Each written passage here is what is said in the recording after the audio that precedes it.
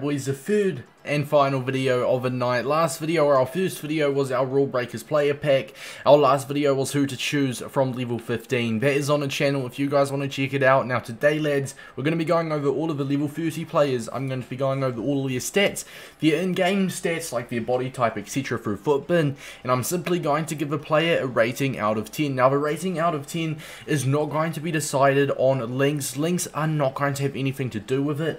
I'm just going to simply rate it on 10 out of how good and how usable the card is. If you guys are new as well, make sure to drop a like and subscribe for player reviews, objective guides, pack openings, videos like this on the side where we go through them. You could maybe class this as like mini player reviews for each one, but how-tos, basically everything on this channel FIFA related, you will see. Without further ado, boys, let's get into it. Now, first up, as a gunner, right, as a gunner myself, I am 100% choosing this card to use for the bench of my Arsenal team. I've already got Saka in there, so maybe Nelson's better than second in form Saka, but I like Saka, obviously means more to me. So Nelson, I'm 100% choosing him, but this is actually my first time looking at his in-games, and I've actually not looked at the other two players in-games as well. Now, first off, Reece Nelson, 5'9", he is high medium. So that 5'9" and high medium work rates are two things that I think is already perfect. I'm going to load up Footbin here and have a look at his in-games. Personally, ideally, you want to see a lean body type for him, alright?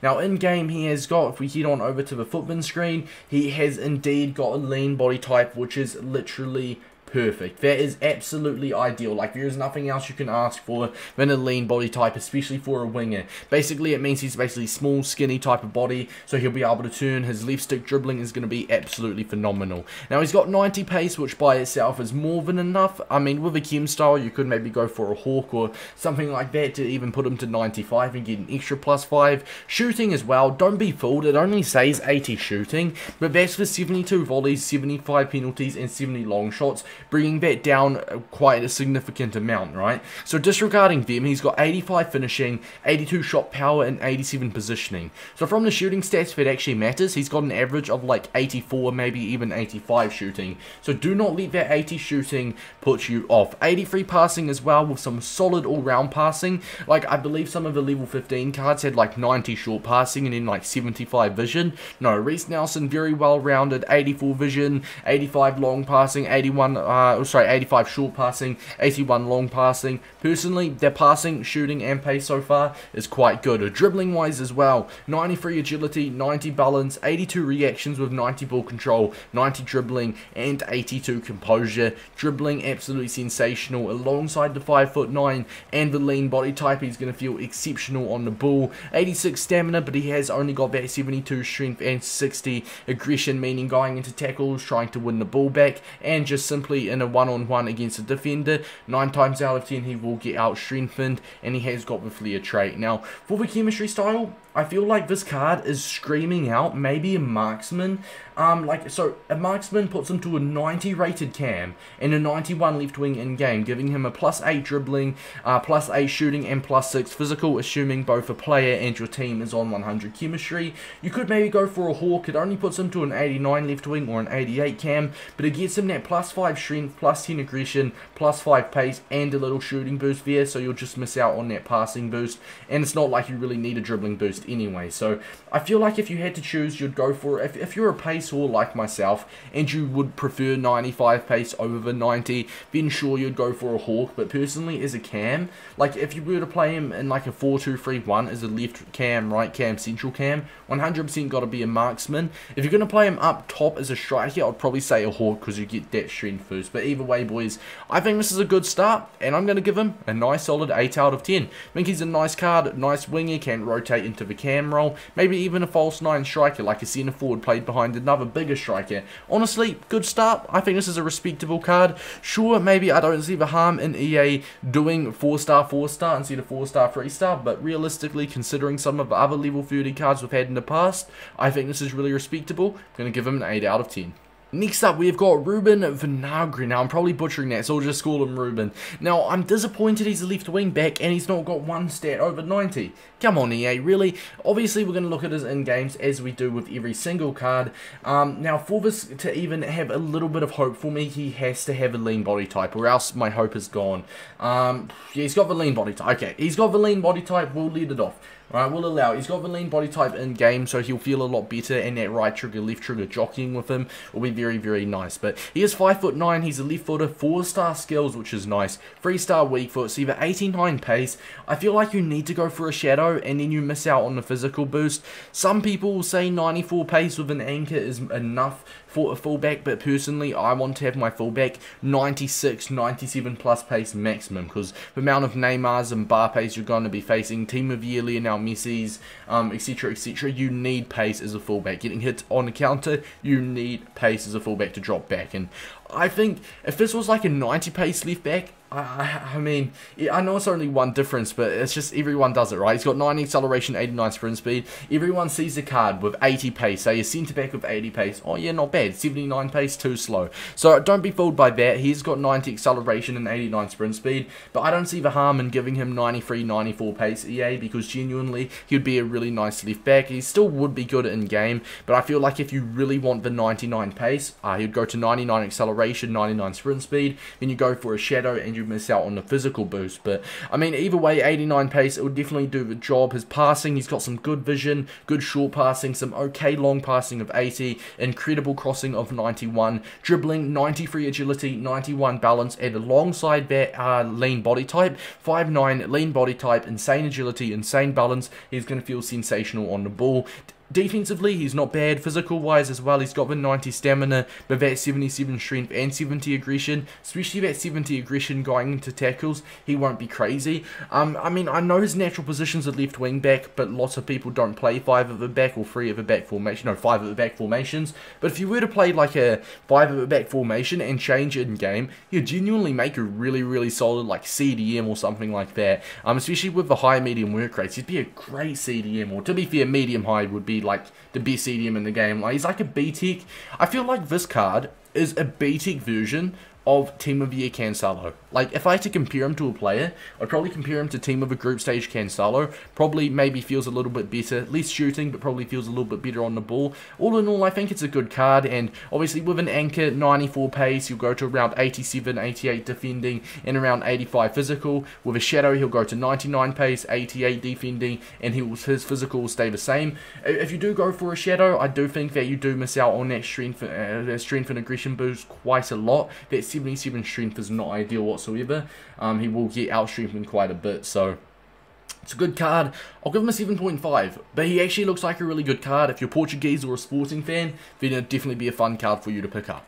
And last, but definitely not least, this is an interesting card, and he is an absolute giant. He's 6'2", high in average body type, he's right-footed, he's only got 3-star skill moves, but he's got the 5-star weak foot, and this is like our first storyline card with either 5-star skill moves or weak foot. For how long? That is how, like, it's taken 4 seasons for EA to give us a card with at least 5-star. Maybe we've had like a 5-star skill move storyline in the past, and I haven't paid attention, but 5-star weak foot, he's the definition of a target man, but I can already see with 6'2", I'm actually a little bit worried to see the agility and balance. If both the agility and balance is 80 plus, maybe I'd be a little bit happy.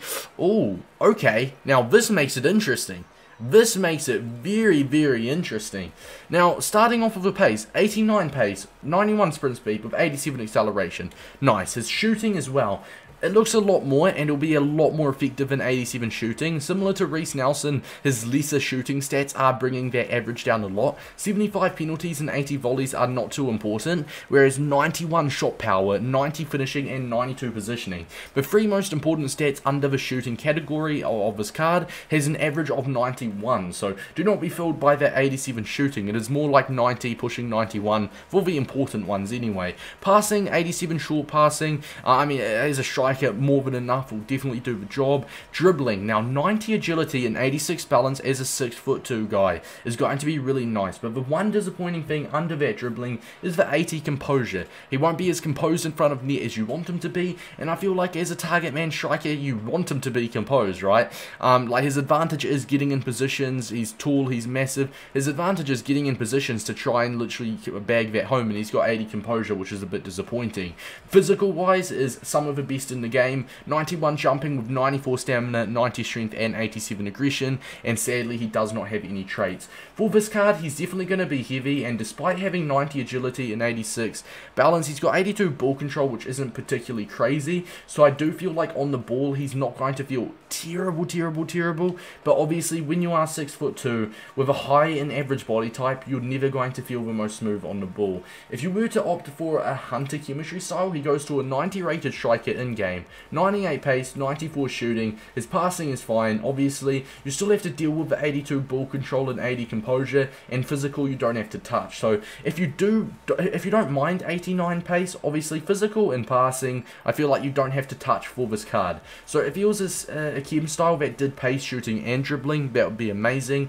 There isn't one, I don't think, that does pace, shooting and dribbling, but something that does shooting, passing and dribbling is a marksman. Now, a marksman, oh sorry, no, this does physical, not dribbling, so this does shooting, dribbling, and physical. So, I feel like that shooting boost, you max it out, but most importantly, you get that plus 10 ball control, plus 5 reactions, and plus 10 dribbling. So, he's going to, although he's still going to feel a little bit heavy, don't get me wrong, 6'2", 86 balance, but his ball control, like the actual ball at his feet, he's got 92 ball control with 93 dribbling, he's going to feel a whole lot better, but I do feel like the marksman is a little bit wasted with the physical boost. Maybe you could opt in for maybe a Hawk chemistry style. He's a Hawk cat. Maybe opt in for a Hawk, but once again, I feel like it just gives an unnecessary physical and shooting boost. So if I had to choose, you could just go all out to max that pace out with a Hunter or a Marksman. It's genuinely between Hunter or Marksman for me. No matter which one though, he is still going to feel relatively big on the ball, and I feel like in slow gameplay he is going to be a little bit of a red flag, if you will. He's going to be a little bit of a letdown if the gameplay is fast. You're in a fast Foot Champs gameplay. If the gameplay is actually slow, like if you know sometimes you play a Division Rivals game and the gameplay is just so slow, it's like pass, boring.